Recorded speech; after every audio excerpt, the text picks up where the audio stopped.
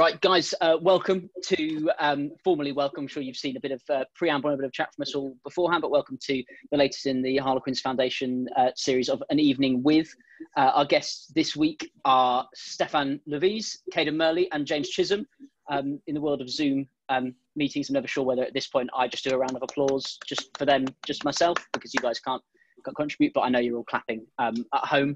I'll say before we get on to the really meaty stuff, there's been a very, very important question sent in, because we did witness, for those of you that were on the call early, Cadan's resident chef and sometimes Quinn's fly half Marcus Smith dropped some chicken wings off.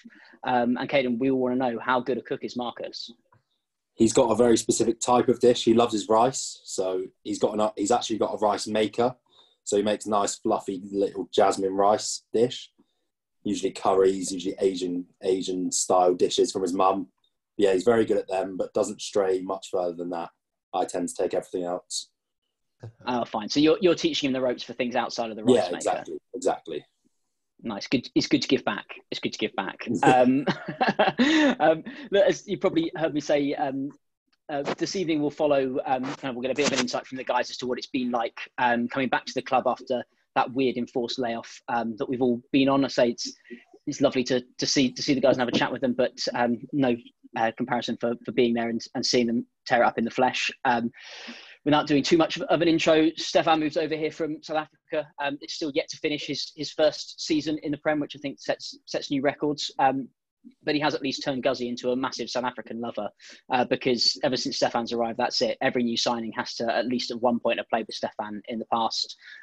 Cadan's part of a really exciting crop of youngsters who not only play well together, but also apparently live together and cook together, which is just lovely to see. And then James Chisholm has taken some time off from being South West London's premier Sean Dyche lookalike to focus on a promising career in rugby. And I think he's doing all right so far.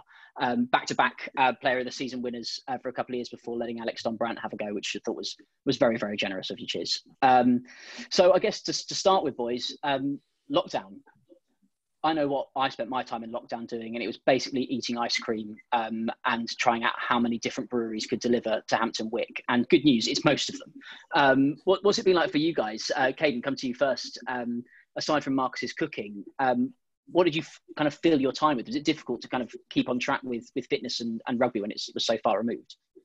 I actually found it was the opposite. I found it was, you actually have so much time, you actually want to be doing something. You want to be doing some form of exercise, getting out of the house, going on runs. Luckily, I had a home gym back home, so my dad delivered a load of weights just as lockdown started, so I had all of them. Marcus actually went home to Brighton, so I was all by myself in his house looking after it. He called me the caretaker over those times. I looked after everything. Any problems, I had to go fix them. And yeah, I actually didn't mind it. I focused on myself quite a lot and enjoyed it.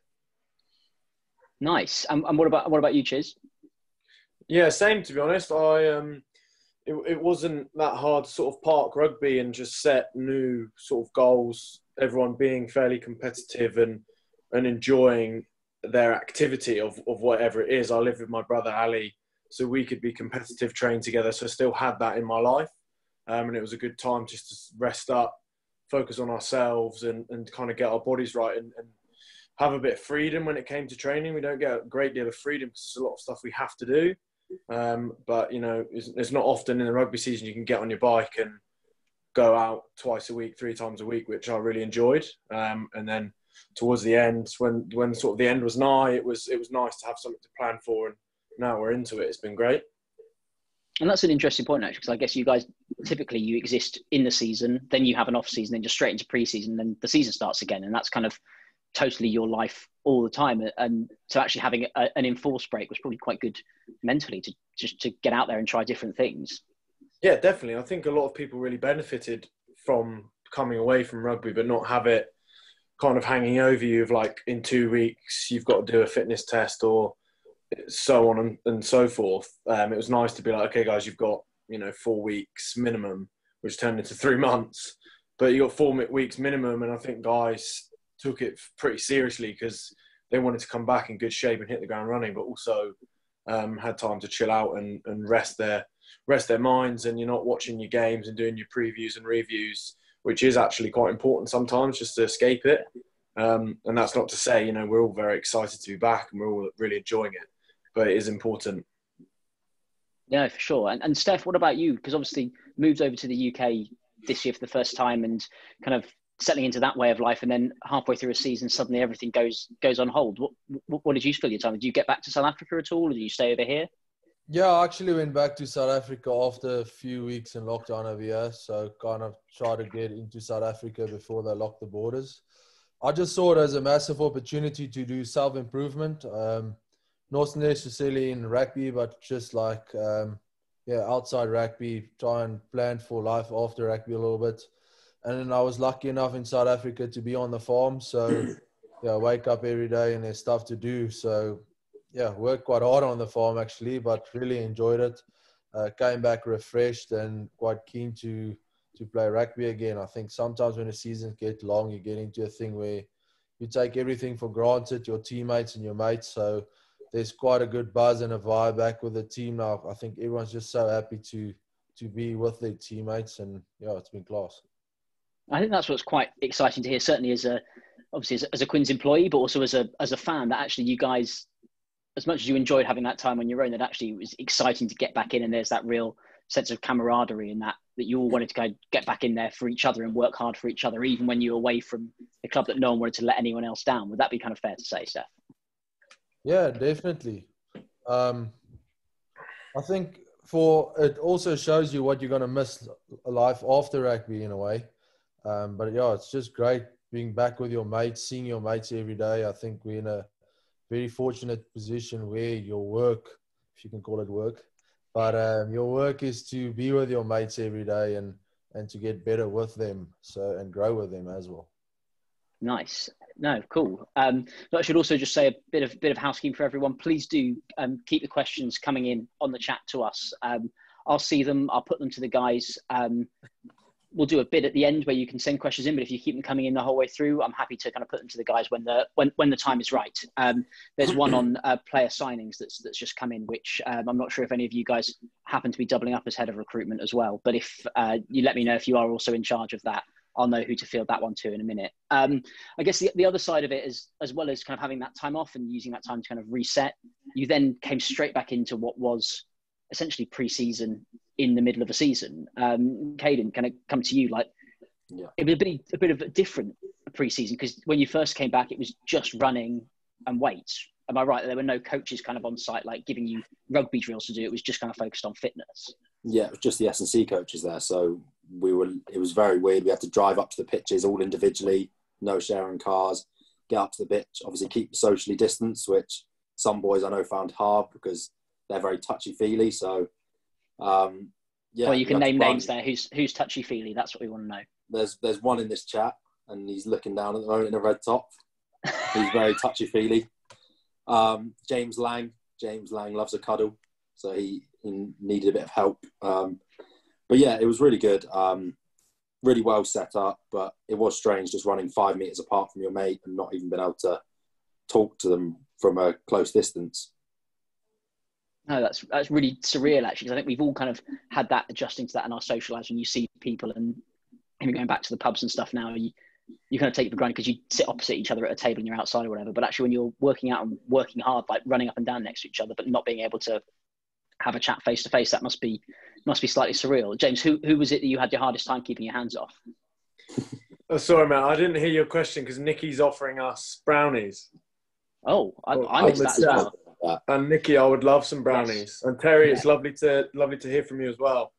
Joe, what was your question? I don't know. Now I'm distracted about the brownies. Nikki, absolutely. Yeah, I need to know more about these brownies. Yeah, I think we're gonna have a pivot here to a different brownie chat. So maybe we keep that one on the side. The question was, again, how did you find kind of getting back in and kind of keeping socially distant? And slightly tongue in cheek, who was the player you found it hardest to keep your hands off? Yeah, the thing is, you turn up and you want to hug everyone. You haven't seen them in 3-4 months, and some guys just get carried away. I thought I was actually quite good. You got to tell people. I remember Nathan was trying to show me something on his phone. I was like, mate, get away from me. Stop coming so close to me. And he's like, oh yeah. I'm just like, leave me alone. But it was good. Like I said, it was because it had been such a long time. And like I said, I did really enjoy my own training. It was great to get back, see all your mates, have a little bit of structure to your life. It was a bit strange, like Cadan said, driving up the top and not being allowed to do certain things. We're still cleaning all the gym kit and stuff after we use it, which is obviously a bit odd. But it was great to be back. It was great to see everyone. And it just forced everyone to be quite creative. We had to run our own sessions, skill sessions, forces you to take responsibility for you and about 6 other blokes, and be creative. So have quite a lot of fun while still trying to improve, which was great. Yeah, and kind of pushes you guys out of your comfort zone, because I guess most of the time it's so directive, like the coaches are really prescriptive in terms of what you're doing, and actually you've got to keep it interesting for each other and got to kind of work hard, I guess, to actually make it enjoyable as well, because otherwise it's just running up and down in straight lines all day. 100%, yeah. And in my groups, it changed every day. So, you'd have Danny Kerr running a session and then Sam Riley ran one. So it sort of changed hands and there's different themes. And it's good to just get guys talking and coaching. Not that everybody should coach and talk, but it just puts some people in an uncomfortable situation, and that's good for growth, I think, both in rugby and in life. No, for sure. And Steph, kind of, we've heard from the other guys about what it was like kind of getting back into training. Good to see your mates again. Obviously, your first season at the club, and kind of over lockdown, there were a lot of new signings that were announced. I joked about the South Africans that Guzzy's clearly got a taste for now. I heard from Andre, did an event with him recently, with him still over in South Africa, saying that he probably owes you a commission for his signings. I think you put in a good word for him, if I'm not mistaken. But what's it been like getting back to obviously see your mates and see those guys, but also, I know we haven't had the guys over from South Africa yet, but seeing a host of new faces as well and kind of integrating them into the group in that kind of weird, sort of slightly sanitized way? Yeah, first of all, I don't think Andre owns me anything. I think, his playing ability got him, but I'm very happy for him to be joining the class, playing with him again. We actually used to be housemates back in Durban. No way. Yeah, so we're classing him back here. It's exciting to see some of the South African boys coming over. I think it's all really good players, and I think they'll all add a lot of value to the team and, to the club going forward. It's always good. I think there's quite a few new players already that's joined us from all over, and it's just great. They bring a new energy to the group, new personalities. So, I always enjoy meeting new people, and I think for most of us, it's nice having new people over and new players bringing something different to the table. Nice. And just acted while you're answering there, Steph, on James' point here, which is, can we get the guys into gallery view, please? I think they want to see some reactions from the other guys to work out whether people's answers are true or not. So you're now all on camera all the time, so there's nowhere to hide. And this is an interesting one that I'll put to, who should we go to first on this one? We'll go to you, Cadan, on this. And let's say, excluding present company on the call, I think what we really want to know is who came back in the best shape after lockdown and kind of their self-motivation, and who came back in the worst shape after lockdown. I think I'll go with the worst first. I think that was quite easy. Alaya. I think he enjoyed his time back home. Enjoyed all the food back in New Zealand. Who came back in the best shape? I think Marcus actually ran the best Bronco in the backs. He was very self-motivated back in Brighton, on the beach, doing runs down there. Ashley's always in really good nick. Did some fitness with him and hardly kept up with him. So I'd say Marcus and Ashley in the backs. I didn't really mix with the forwards because obviously we're in separate groups. Okay, who's going to field the forwards, Steph or you, James? James. I was there first. He was stuck on the farm. Archie White was very, very fit. He really impressed me. He'd done a lot. He'd read like a self-help book. So he was up at like 8 a.m. every day, regardless, doing work in the morning and then training in the afternoon. So he came back really, really fit. He's the one that stood out for me. Nice. See, I think it's interesting for all of us to hear that forwards can read as well. That's promising for the future of the game. I just got audio books, so not all of us. Yeah. Still counts. It still counts. And then I guess the other guy that's the kind of the new face, and I was, without making too many people jealous, was one of the lucky people that was doubled up and working at the Stoop for the match on Friday. And one of the things that struck me was, one, Ashy didn't shut up for the entire game. He was constantly talking. But the other guy that was constantly talking was Jerry Flannery on the sidelines. had a chat with him, and after 20 minutes of chatting with him a few weeks before, or just after he started at the club, I was convinced that I was ready to play in the second row. I was like, yeah, sure, I'll do it. I'll do a job, mate. Whatever you say, I will do it. What's he been like to work with, Steph, for you guys at the set piece with the line-out in particular? Yeah, I've really enjoyed him. I think he's brought in a new energy into the team. He's a really hard worker. He's quite, I won't say hard on the players, but he's like, what he wants, and he like, everyone knows what he expects from us. So he drives standards, and he keeps pushing us, which I think we need. And I think we'll see some results from his coaching going forward. But yeah, he's very passionate, and I love it about him. Nice, and some nodding from both of you there. Obviously, like less exposed to with the line-out stuff, Cadan. But is that kind of your impression that you've got from him just around the training ground, that he means business when he turned up? Yeah, massively. He's a very intense human being. As soon as he looks at you, you've got to be switched on, and like Steph said, it really drives you to want to almost be the player he wants you to be, which is passionate, hardworking, and physical. He's brought that in from Munster. We saw it on the weekend with the pack. They're unbelievably physical against Sales, all their big boys. So credit to him, credit to the forwards. They were class. And actually, cheers on that. Like, yes, I'd say I think everyone on this call will have watched the game on BT Sport and seen it. That looked like a real physical battle on Friday night. That looked full on. Was that what it was like, kind of between the white lines on the pitch? Yeah, I think when you watch it back as well, it was quite a slow game. It kind of seemed uneventful watching it back. But when you're in it, like when you're up close to those guys, they're so big, and some of them are like very, very physical. But like Cadan said, we dealt with the maul and their carrying threats really, really well. And like a lot of these teams now, there's some massive blokes in there. And you've got to be at your best every week, and you've got to be at your most physical every week. And I think Jerry's really given the guys confidence that we are physical and we can do a job.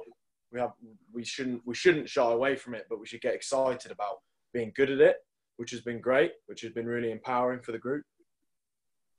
No, that's a really interesting thing to hear, actually, that kind of that just that change in voice as well, and that changing kind of mentality that he's trying to bring with him.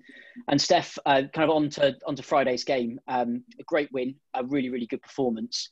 But is that still 100% record for you playing matches in the rain at the Stoop? I couldn't believe it. It was sunny like all week before, and then on the day it started raining. Like you must never believe us that we actually play competitive rugby in the sun. So in the week leading up, we had an interview, and they're like, "Yo, you must be looking forward to playing rugby in the sun, in the summer weather. What do you think it's going to be like?" I'm like, "Don't speak too early. It's still chance of rain." And what happened? It rained. So, but yeah, well, we're used to it at least, playing in the rain, so it doesn't really make a big difference. And how did you find it out there? Because like similar to James, it maybe was not one that you initially think there were loads of highlights in, but they've obviously got a lot of South Africans as well, so you probably know sort of what to expect from the style. But it looked a really kind of attritional game, particularly in the forwards. Yeah, I think for the forwards it was a different game compared to the backs. We had to work quite hard, stopping mauls and mauling ourselves. So, like James said, it was quite a stop-start, but you still got quite tired doing all the dirty work, if you could put it that way. But I think we spoke about it today. Like at halftime, you didn't hear a lot of Sale voices anymore. So I think we did really well to stop their momentum early on, and they kind of lost energy in a way, and we just kept going. So I think, we can only build on that performance. No, for sure. And I think another huge positive that comes from it is that there were no, aside from the expected wear and tear of a competitive game of rugby, there were no injuries that came out of it either, which means that we kind of go into this grueling period of whatever it is, like 8-9 games in ridiculously short amount of time, with a full squad. And Cadan, I guess I'd kind of come to you on this one. We heard at times, like particularly in that first half of this season, we were so affected by injuries that literally it was one thing to get a 15 out on a Saturday, but it was even harder to train when you couldn't have a 15 against 15 game in the week to just kind of get the fitness levels up for the boys. Is that a real marked difference on this side of lockdown, like having that full availability of the squad? Yeah, and I think it just shows some boys probably did need a rest, and that's what lockdown did. It gave them that chance to rest, recover, and as we said, boys were professional. They still kept on top of that fitness, but it gave their bodies time to recover, to heal, because it is all these competitions, they are grueling, and you're playing week in, week out against big physical teams, the likes of Sale, the likes of Leicester. So this lockdown really helped some of the boys to recover, and I think it's a testament to all the players to show how professional they were to come back in fully fit, to get through this first game with no injuries. It shows they were completely ready, and yeah, looking forward to the next few games ahead. And you mentioned him earlier, Cadan. Just going to pick up on something you said about Chris Ashton in terms of the fitness that he brings. But as an experienced winger and just really prolific try scorer, I imagine for you, having someone like that in the squad is just absolutely invaluable to be able to pick his brains and be in his ear. Is that kind of how you view a signing like that when he comes into the team? You're Yeah, like, wow, this is someone I can learn from. Yeah, 100%. I love a challenge, but I want to be the best. So I look at him and the amount of tries he scored. He's always on the end of the ball, on the end of a play, which is something I need to improve on. So yeah, racking his brains. Even just watching him in training, he never switches off. So learning from him, running behind him quite a lot of the times in the fitness, trying to catch him up has really helped me personally. Nice. And James, kind of to come to you on, after coming off the back of a win against Sale, really vital win when it's so congested in the middle of that Premiership. Obviously, there's no extra motivation needed when you're going away to Saracens. We joked and said, going to play a Championship side, midway through the season, it's almost like a nice pre-season warm-up game for us, right? But their squad will be very, very different to that game we played at the Stoop earlier on in the year, as they've kind of got almost a full host of all of their big names back playing. That must be an exciting game for the squad to want to test themselves in as well on Sunday. Yeah, I think there's no... It's a weird one because a lot of guys have been there for a long time and understand sort of the magnitude of the game in terms of the derby, and there's a lot of guys that haven't been at Quins very long, or there's a few foreign boys that maybe don't understand it, but you don't have to be at the club for that long to soak that up and see how big of a deal this is, especially the last game, how pumped everyone was.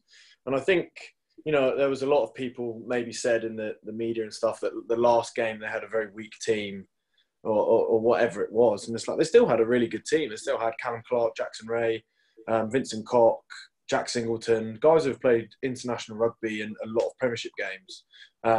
But now, like you said, you throw in Marrow and the Vunipolas and, God knows who else. And I think it just brings more excitement to the game.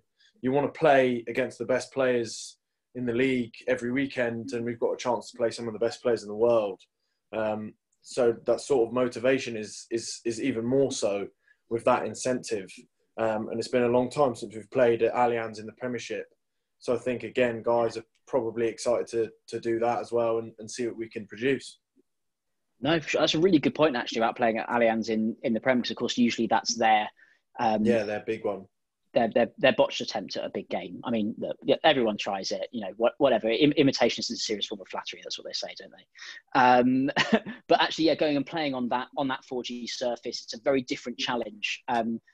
Steph, is that something that you're kind of mindful of with the forward pack? It's going to be a different challenge to just in terms of the conditions in playing on that surface rather than playing on the grass.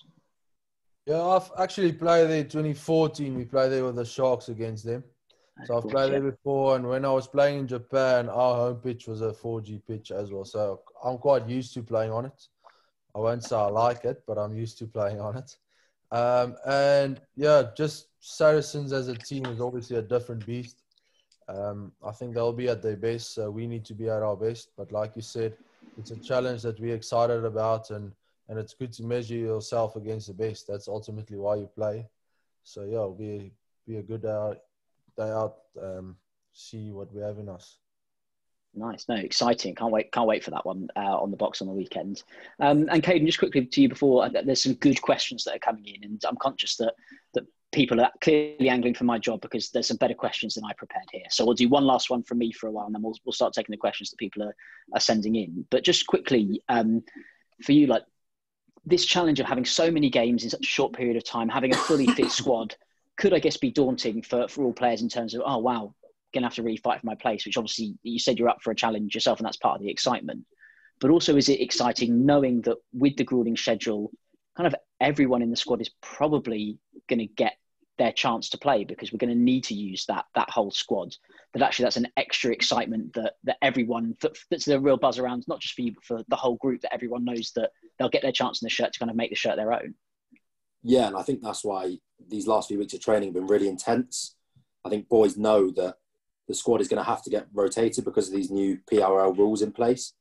But they've been training extra hard to try and put their name on that team sheet, firstly, and secondly, challenge the boys who would usually be the starters, per se. So, it's been really competitive, really good. Boys are really looking forward to, everyone is looking forward to getting out there and just playing over these next 8 weeks. Obviously, we've missed rugby for these past 5 months. No, for sure. Right, now it's time to take some questions from some people that have sent them in, because there's some good stuff in here. And I know that you guys have probably seen a few of them as they come in as well, but I'm going to start with this one from Karen, because this is a question that's close to my heart, as on one Zoom call a couple of weeks ago, someone asked if I was doing a Claire Balding impression, which I did not take to. No, you don't laugh at that. It's not that funny. That is well funny. Don't look at it. Not if I push it back and tuck this behind my ear, it's fine. But the barbers have reopened now. But when you guys first came back into training, we really want to know who had the worst lid, who had the worst hairstyle when they came back in. There were some bad ones, wasn't there? Yeah. I think Glenn Young's was bad, but it looks okay now because he's cut it. He's like trimmed it down there. It looks way better. Slim Shady. Slim Shady, yeah. Yeah. Did he bleach it? He bleached it, didn't he? Yeah, he bleached it, yeah. Oh dear, that's not great. And he had no excuse. His missus is a hairdresser. He had no excuse not to trim it down. That's shocking. It looks better now. Anyone else that kind of springs to mind in there that had an absolute shocker? There were some long ones. Will Evans just did the sides himself because he couldn't see the back. So he just completely shaved this part of his hair, and that was quite amusing. Yeah. Him telling the story of him doing it in the mirror. There was quite a lot of length, wasn't there? There was quite a few Alice bands out on show. Yeah, Danny and Marcus, yeah. Yeah. Which isn't my style. Yeah. Loving it. Not even ashamed either, the pair of them, I bet, with that. Fully embraced it. Nice. Nikki has come back to say that there's brownies on their way to SSP. So not really a question, but just I know that's going to get the biggest reaction of the evening. That's the good news we were all hoping for. Yeah. And then this is a very good question. I know it's always, as a Quins employee, hands down, the best day of the season is new stash day. When you get in the morning and you get told the new kit is in the office for you. And bear in mind, all we get is a polo shirt and a T-shirt, but it's still exciting because it's new Adidas stash. And I think that my whole family, I've been at Quins for 5 years now, my whole family all walk the dog in matching Quins big coats now at Christmas time, which is nice. But firstly, for you guys, this may sound like a daft question, but how good is the new stash? And does it matter to you when you see it? Do you kind of like, oh yeah, I like that, that's nice. And then there's a follow-up question to that, but I think we just quickly go for the stash question first. Is new stash day as exciting for professional rugby players as it is for cheapskates like me? Definitely, it feels like Christmas, early Christmas to me. I love it. I don't know about the other boys. Yeah, I do love it as well. It's good stuff. The Adidas stuff's real good stuff. Yeah, it's nice. It is really, really nice stuff. And then on the serious rugby question here, and this is a good one, I think, particularly casting your minds back to pre-lockdown, which at some point when watching the Tiger King feels like it was a different lifetime, let alone life before lockdown. Which game this season were you most pleased with, kind of from maybe a personal performance level? And is there one that still sticks in your memory as one that you'd love to be able to go and have another go at and replay it because something went wrong? It's a difficult one to think on, but Cadan, why don't I come to you first on that for you, if there's a game that kind of sticks in your memory as one you'd love to have another go at, or one you thought, oh yeah, I was flying in that one. I think one of the best games for me was the Clermont at home. I think because what had happened previously, I think everyone wrote us off. We sent out quite a young team. We had academy hooker Jack Musk. We had a lot of academy players in there, a lot of youngsters getting their first, second starts. But we really put out performance against their team full of internationals, and I think we almost surprised ourselves at how well we played.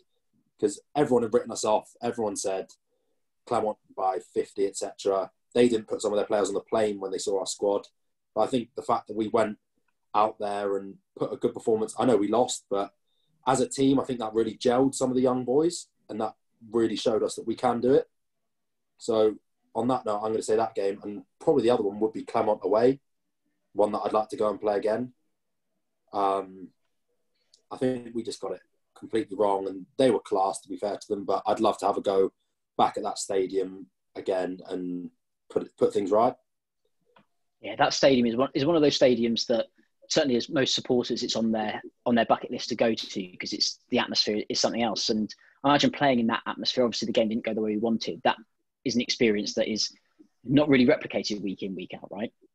No, definitely not. It's an unbelievable stadium and an awesome away day. Unfortunately, the result was we weren't good that day. We held our hands up and we put a fight the second time round. But yeah, I'd love to go and do that again.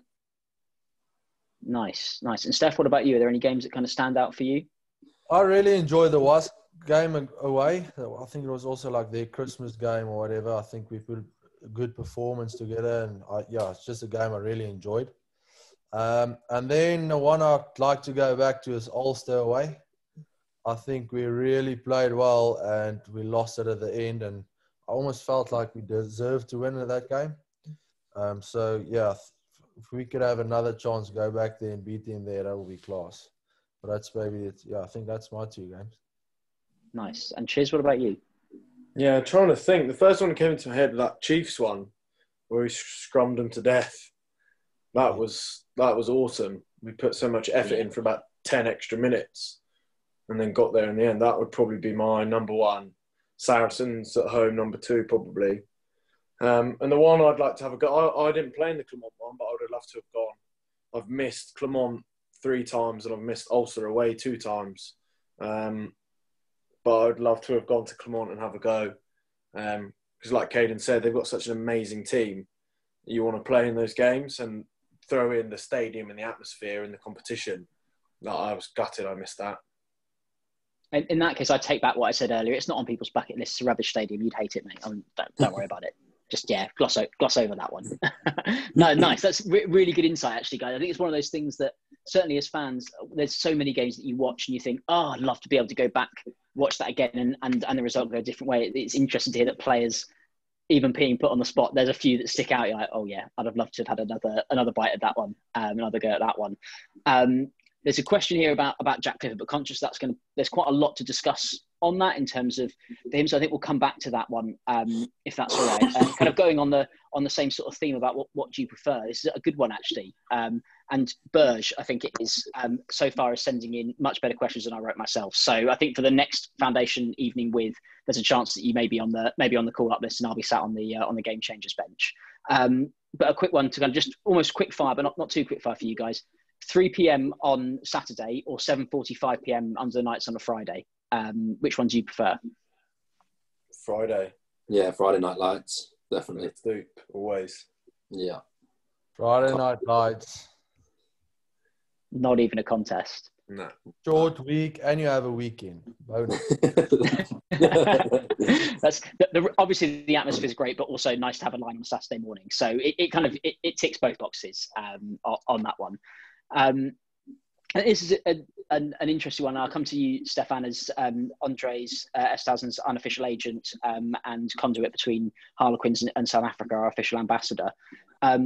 There's obviously lots of talk, and I know we all want to see them soon, but have you heard from the guys, and do you know when the South African boys are arriving and kind of integrating into the group? Have you heard from them yet? I know Volko and Andre got their visas this week. They missed their flight last week because they didn't get their visas in time. So, but they're all on a flight this weekend, and they should be arriving, Sunday and Monday.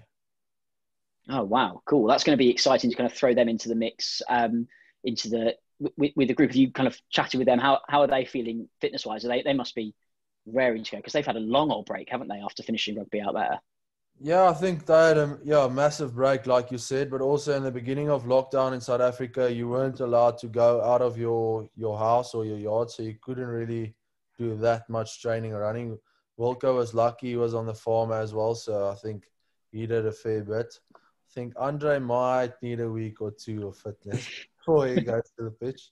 He's massive though, but yeah, he's an athlete. I think he would be all right. And I think they're going into quarantine or whatever you call it for 2 weeks when they arrive, or at least so that'd give him a good chance to do some fitness.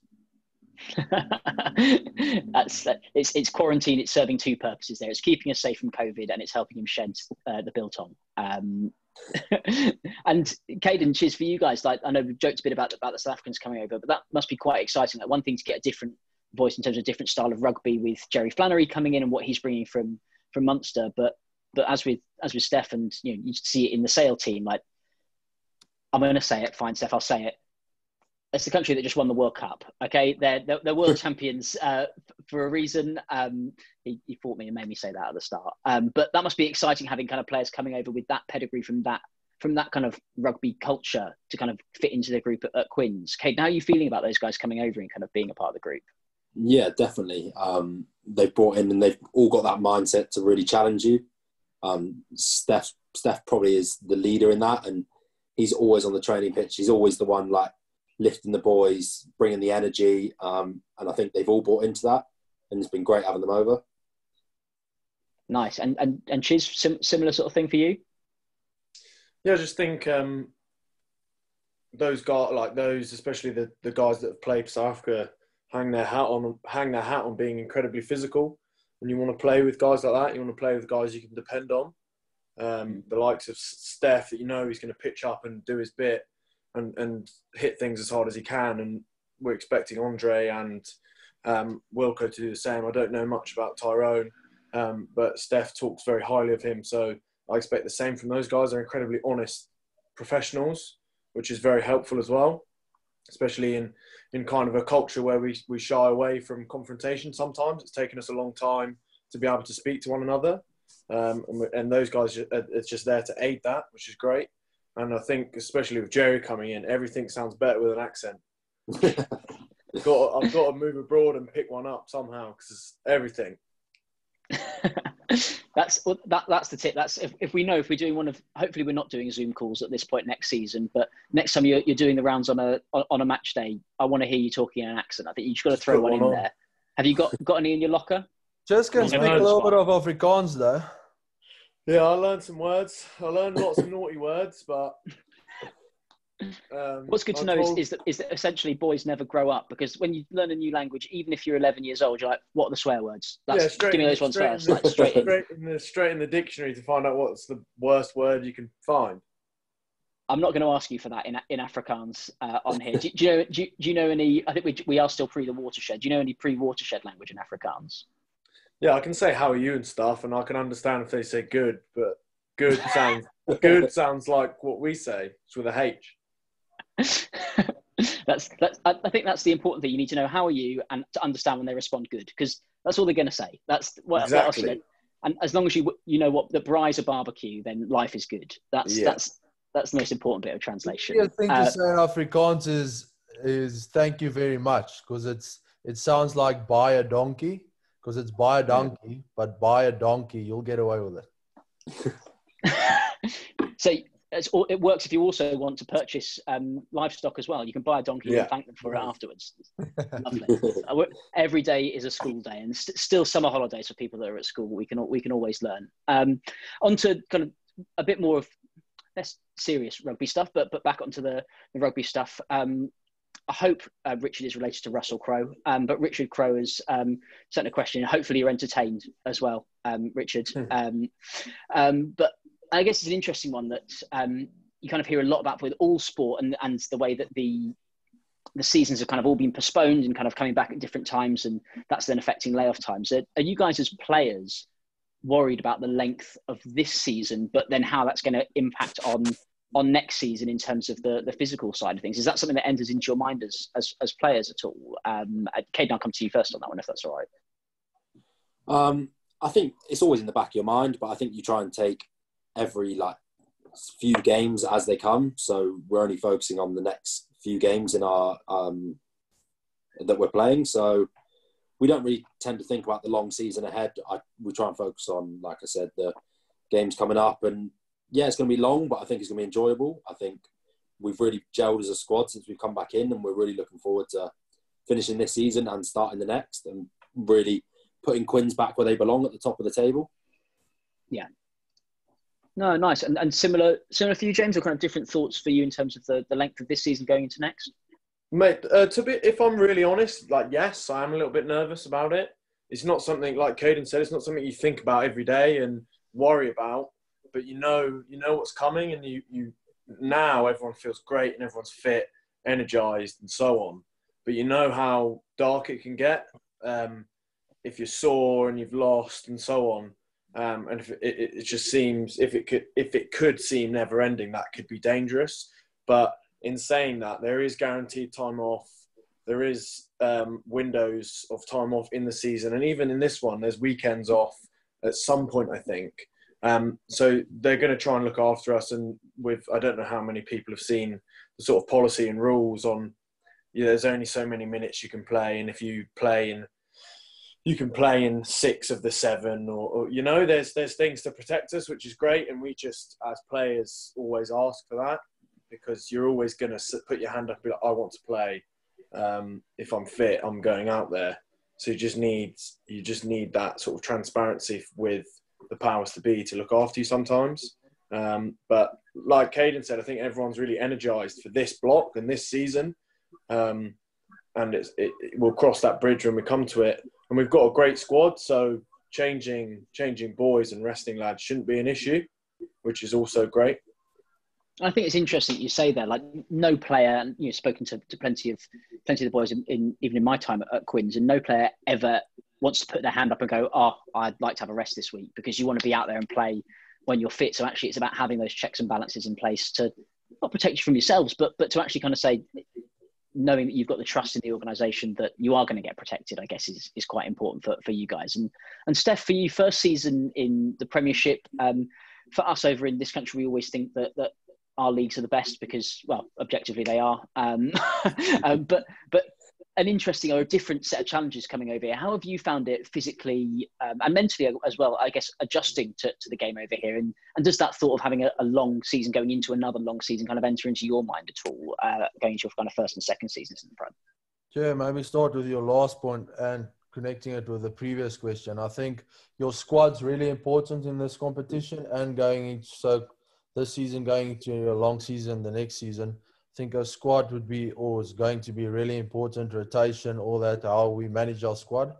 So I think that's going to be massively important. And I think we have a really good squad now. So yeah, I think we're in good nick going forward. Other competitions compared, it is quite different, to be honest. I think the thing I like about the Prem is every week's really competitive. There's no easy games. You can't switch off in one game, because every game, the teams are so close. Even if you look at the log, like I think 9th or 10th, like number 10 on the log can still make semi-final. So that shows it's a good, healthy competition we're playing in. Compared to Super Rugby, it's a bit of a different competition. It's a bit more open. Obviously, we play more in summer, so there's a bit more skill involved. If you ask March, I think both is enjoyable. It's different games, but yeah, you like both. And I think the thing I like most about the Prem is the crowds by far. It's hard to play play in front of full crowds every weekend. Where in Super Rugby, got a bit watered down because there's so many rugby, and some games you know that other, like the Crusaders play a week Australia, a week South African side, they're going to smash them. Where you don't see that in the Prem. Every game is like on the edge of your seat. What's going to happen? No, I think that's that's certainly what makes it exciting from a fan point of view, that it is so tight, but also from a Quins point of view, that I think, we had a tricky time pre-lockdown, or a mixed time, I think is probably the better way to put it with the injuries and everything we had. But actually, it's still all to play for, kind of coming into these final few weeks, and that there's not just the Premiership Cup final. There's a chance of silverware for the first time in a while for the club, which is super exciting. But actually, as you say, even anyone from 10th can still qualify for the semi-final. So it is kind of all all up for grabs. Look, I mentioned him earlier, and I think now's a good time to kind of come onto it. This week saw some really sad news coming out of the club that Jack Clifford had to announce his retirement due to injury, aged only 27, which is mad to think of having to have your career taken away from you at age 27. There's a few different questions that have been sent in that we'll come on to, but Chiz, if I can come to you kind of first on that, just to, I guess, just say some words about what he's like as a bloke, as a player, but as a man, and kind of how he conducted himself in his time at the club, and kind of managed the process of having to tell you guys that he was having to call time on his career.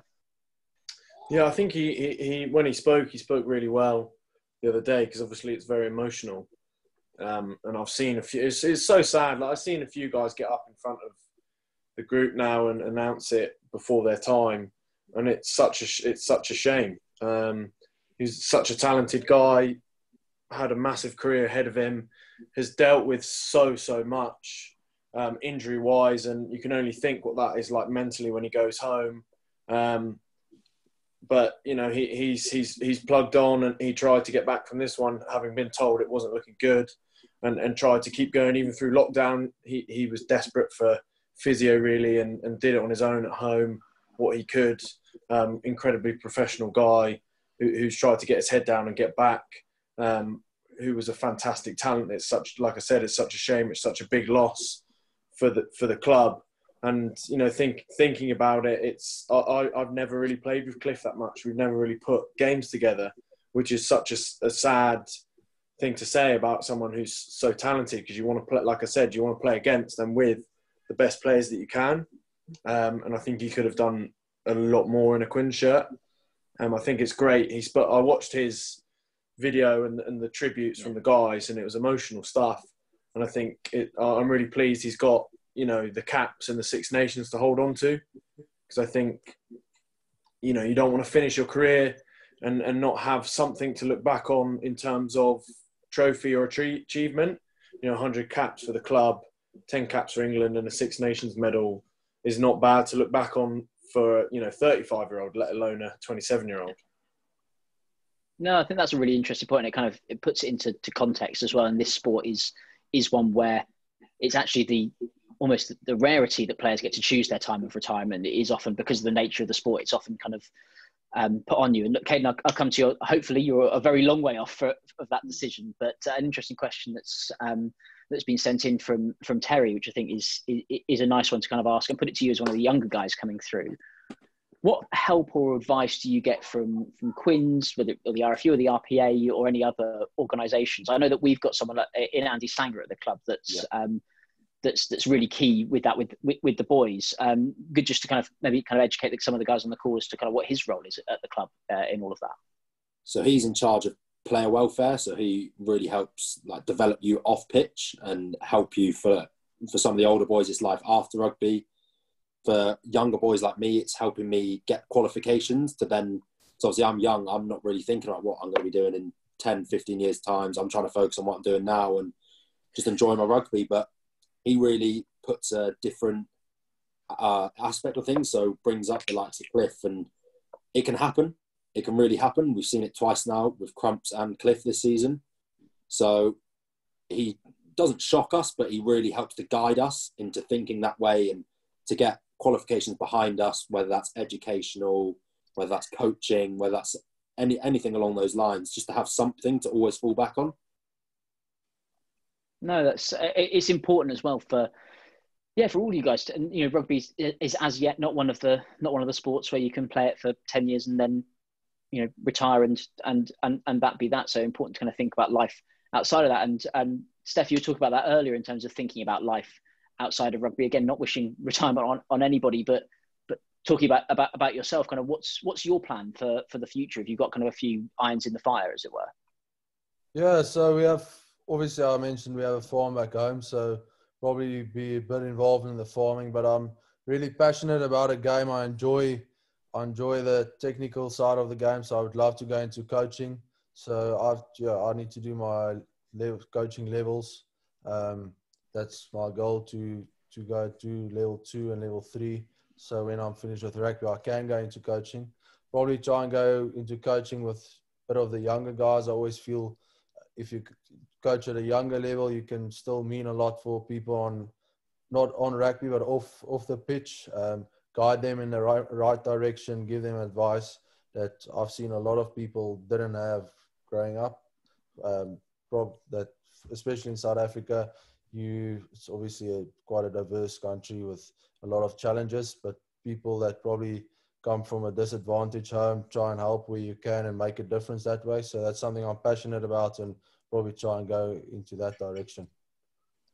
Nice. No, cool. And James, kind of coming back on Cliff, I've seen someone, clearly a stat fan, Jane. You've absolutely smashed it, and that's. I'm annoyed. I'm happy for you, Jane, but I'm annoyed because I had prepared the stat in advance, but you beat me to it. And it's a great stat. Only England player ever to get to double figures in caps and have a 100% win record. Is one of those things that actually you look back at, as you said, talking about Six Nations medal, 100 appearances for Quins. Like, that is absolutely sensational when you look at the talent that he had. And the back row at Quins has always been one that's been in good hands over the years. And Cheers, we've got another one, and there's another guy, Alex Donbrandt, who's doing all right as well. He seems like he could have a good career ahead of him. That's my hot tip for anyone watching Quins in the future. But obviously with Cliff sadly having to retire, we know that Chris Robshaw is moving on at the end of this season as well. Just moves on, an absolute legend, not just of Quins, but of rugby in general. This is an interesting one, again from Jane, our stat fan here. Who's on your wish list as a replacement, aside from James Chisholm starting every game? Yeah. To be honest, I did see this question, and to be honest, thing came straight to my head is that we don't need one. I think Guzzy was, I don't know what him and Robbo spoke about a year or so ago, but foreseeing this coming and signed the likes of Will Evans and Tom Lauday and re-signed Archie White. And those guys, I think, are going to play an awful lot. And they're young and they're not your internationals, but they're really good players. They're really, really good Premiership players. And they were both unlucky not to play more for their prior respective clubs. Webb featured for a whole season one year and then was sort of pushed aside, and Lauday didn't feature nearly as enough for Exeter as he should have done. So they're both great players. If I had to choose an English guy in the Premiership, I'd probably, if I had to, I'd probably go for Jack Willis. I think he's impressed me a lot over the last few years. He's a great guy. He'd be a good guy to have around. And on the international scene, I don't really know, to be honest. But that would be my pick if I had to. Right. Nice. Well, it sounds like if you had to, you're picking James Chisholm and his band of merry men, the guys that are already at the club. It's an interesting one, like especially with the breakdown laws changing. It's someone like Will Evans actually is a natural. Yeah. Just I remember his first game for us when he started it and just was over the ball every single time. Like for a smallish guy in inverted commas, which is rich coming from me, I know. Like he's a real talent, and kind of these new laws seem to suit his style of play moving forward. Would that be fair? I think it's good. I think it will bode really, really well for him. And he's kind of that old school, the old cliche. Like he is that fetcher, but he's also got incredible stopping power. He's an amazing tackler. And for a small guy, he's very, very powerful. And I think what is important, and he won't mind me saying this, he knows what he's good at. He knows he's not a good carrier. He knows he's not good at some stuff. So he sticks to his job, which is really important when it comes to rugby. I think people get carried away with everyone needs to carry and be able to pass and stuff. They don't. You need some guys to do dirty work, and you need guys like him to fulfill their X factor and just get over the ball as much as they can and make big tackles. So he's a good guy to have around, and he's a good guy to play with. Excellent. Look, I think we're getting close to 9 o'clock, which is my bedtime. So that is when we do have to. It's a hard stop, unfortunately, because otherwise I'll be cranky tomorrow, and my wife doesn't need that.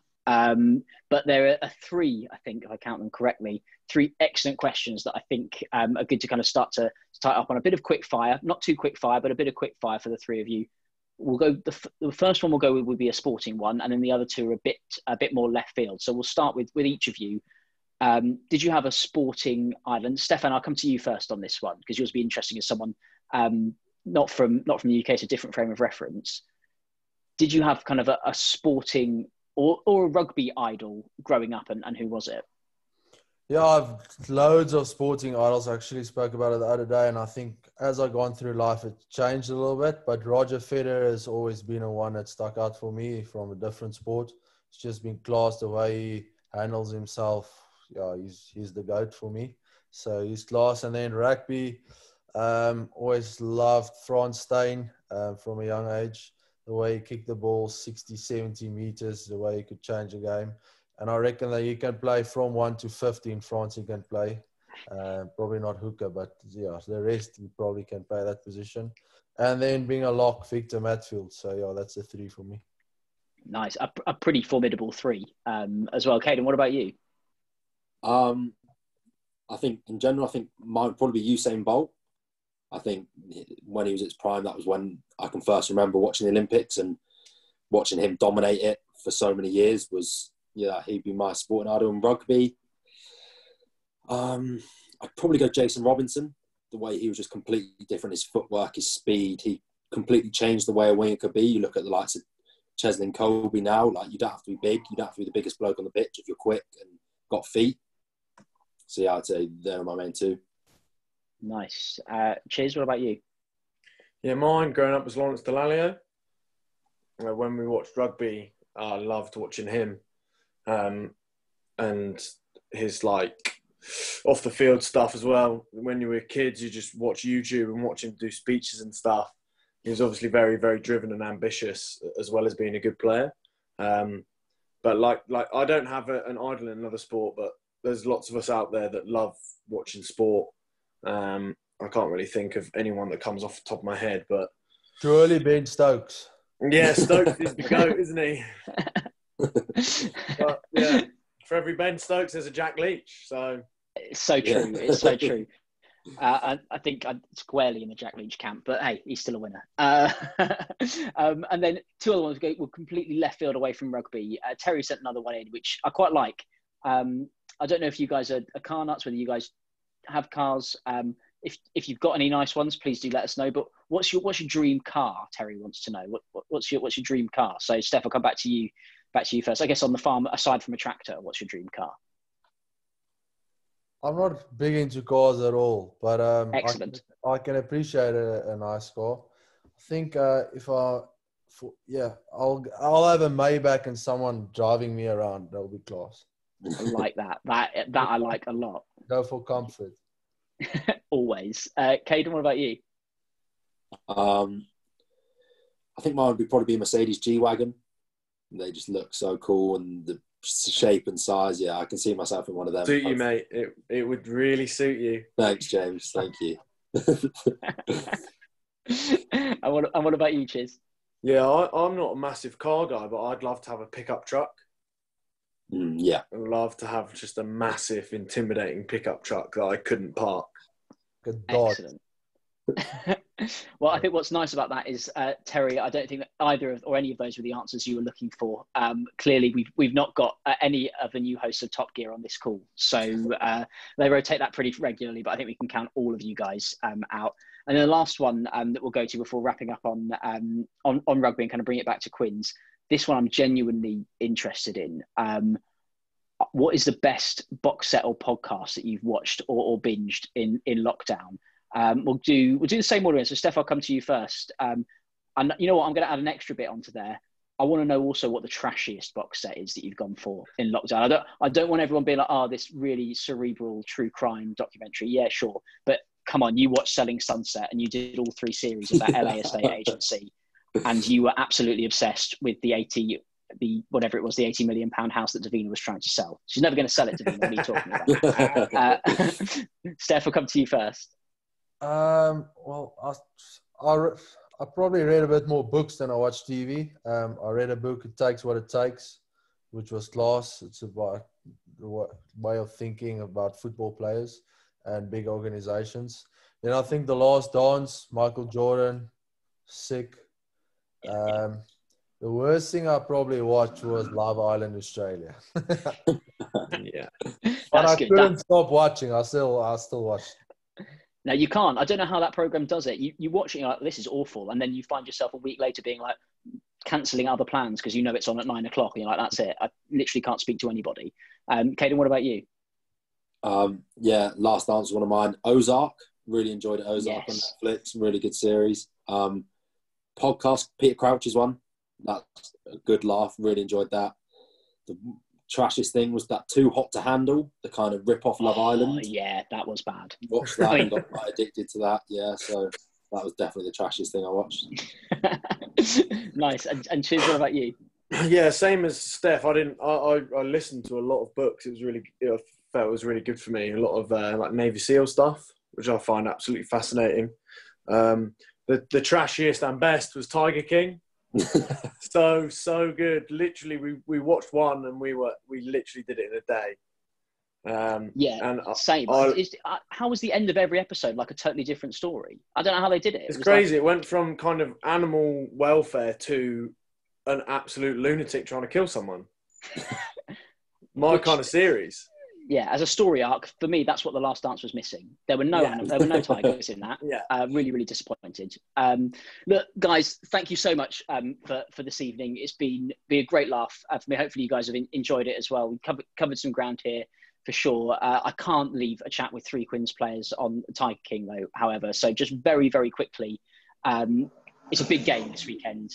Away at Saracens. I couldn't have the 3 of you here and not push you for a score prediction each. So who should we go with? Cadan, I'll come to you first. Quins by how many? Quins by, it's going to be high scoring. It's going to be Quins by 8. No bonus. How high scoring are we talking though? What do you reckon? It's dry. It's quick pitch. 30s, I reckon. 38-30. Oh, what a game. Well, make sure you're all watching for that one. Cheers, what about you? I was going to go a bit low. I'm going to go 22-20. Tight one. It's a forward versus a back there on score predictions. Yeah. I like that. And Steph, what about you? Tight one, 20s, Quins by 3. Nice, excellent. Well, at least we're winning in all those predictions, so I can relax for the rest of the week. Guys, thank you so much for giving up your time this evening. Really, really enjoyable. Keep your eyes out for those brownies. We've got it in writing that they are coming, so that'll be being checked. Guys, enjoy the rest of your evening. And thank you again on behalf of the Harlequins Foundation for all of your generous donations over the course of lockdown and to help support the club and the foundation and the great work that they're doing. See you later, guys. Thank you very much, guys. Thank you. Thank you very much.